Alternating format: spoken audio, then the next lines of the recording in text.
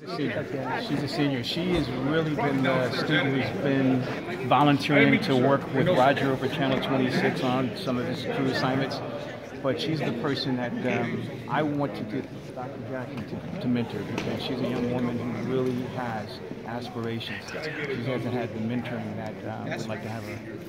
So she's one of the people that we're kind of watching right now. What is it that you want to do?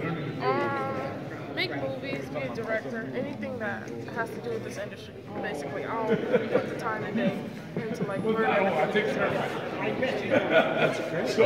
I'm really proud of her because she's videotaped a couple of things, but most recently did an Earth Day event with Dr. Jackie at on Earth Day, and she videotaped for the first time an episode of the class learning something that went up to YouTube. She's the very first person in 3 years we've been working with, so she's kind of ahead of the curve. Filmmaker. Yeah. Filmmaker. Dr. Jackie, this is my class. This is the young lady I was telling you about. Oh, yeah. It's nice meeting you. Okay. Oh, here we go. Here, Mr. Reno. This is one of the students. Go ahead and look at it. How you doing, man? Yeah, we're just RCA or VNC. How you doing? Fine. Got tired of it. Yeah. Yeah, I usually shoot. I'm down there. Usually down there shooting. Yeah. Good to see you, man. You too. This is mine.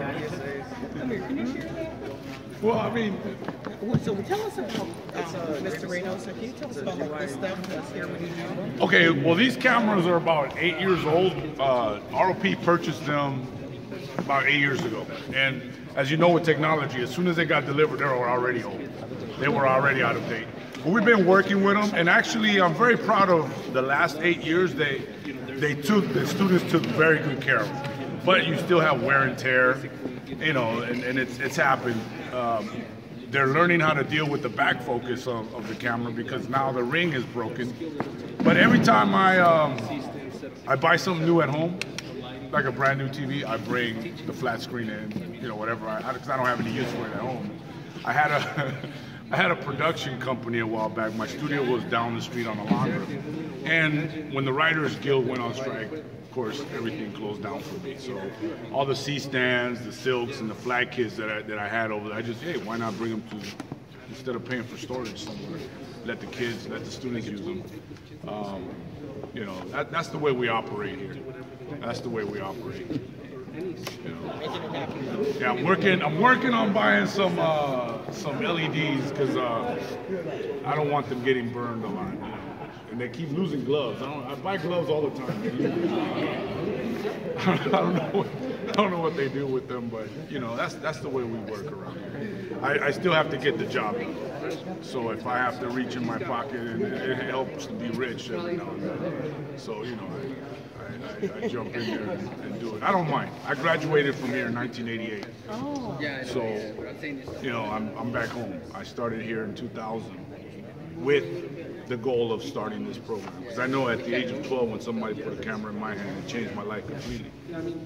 That's where I knew that's what I wanted to do. And the biggest fight is getting them to understand, what do you want to do when you grow up? It's always I don't know. So you're behind schedule, bro. You should have known that in the 5th grade. You know, so I throw this at their face as much as they can. Those that don't know, I go, why don't you learn this? Because you never know, this might be it. If not, it'd be a nice way to get through college. You know, working somewhere like this.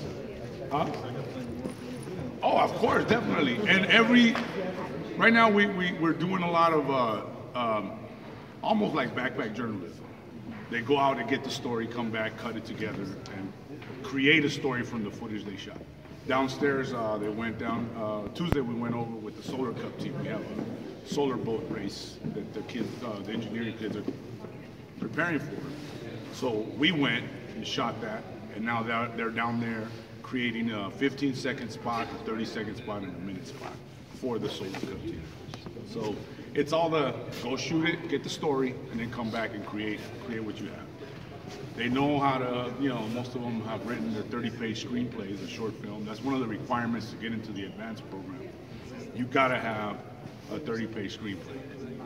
And, you know, because those that stay in the program, because sometimes they always throw students. It's an ROP classroom. Sometimes it's used as a dumping ground, which is offensive to a lot of ROP. But those that stay in the program, I give them a little bit of leeway, because I know creative writing is a little bit more difficult than having to write an essay. So I give them that time. Okay, you did 15 pages, and we'll work on it. Hopefully by the time you reach the end of the 10th grade, you would have finished a 30-page script. Other students that are just there because the counselor put them there, you got to give me a 30-page script, you know, because I'm not going to see you again, so I got to make sure you at least know that. I want to interject on this conversation now. So one thing, we do this Career Academy model. One thing we did different this year, we just surveyed, we got over 2,000 surveys for middle school students on their actual interest. And we also had the students take a career interest inventory online assessment, so they could actually answer some questions to kind of gauge them a little better. And so to actually start creating cohorts of students who are really interested in a program and not just have them stuck in the class as an afterthought, and bring those students through the middle schools into these pathway academies at the high schools that are highly connected, vibrant, organized programs, and the students go through a structured program of study. And with these types of industry connections and partnerships, really create a young person who is college and career ready, who already has established connections that would be hireable by the industry based on those connections if they have the correct skill set to go out there. But we need those partnerships. We need your support and interaction to make that happen. Otherwise, we're in a bubble, and it's a shot in the dark for the most talented and the most driven when they get out of here. So the other piece I want to say is that we are investing in this program. We're marshaling resources where we're investing over $100,000 in the digital media program this year. We're using Carl Perkins Federal Career Tech Ed funds to help support this, but that's just a fraction of what we need. You work in the media industry, you know how much equipment costs and what it takes to make these kind of things work. So just to say that we're working to use the resources that we have, but know that we have dedicated instructors to make this happen. But we need so much more for competent students. So I wasn't sure if we were going to take a look at his classroom. We are. He's going to take us right now. Yeah. So